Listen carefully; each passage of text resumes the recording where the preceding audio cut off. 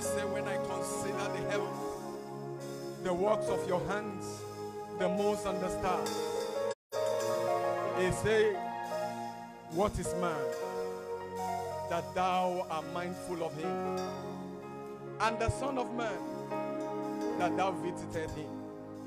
I want you to lift up your voice this morning. Say, Father, who am I, Lord, that I am among the living today? Lord, who am I that I am among those who are healthy today?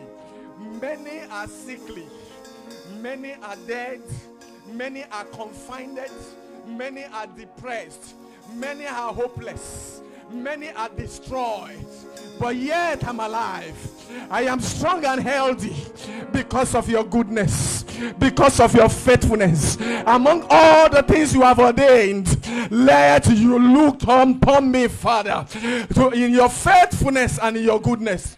Lord, I give you thanks. Open your mouth and begin to worship him this morning. If you deserve your worship, I want you to lift up your voice and worship the King of Kings. Worship the Rock of Ages.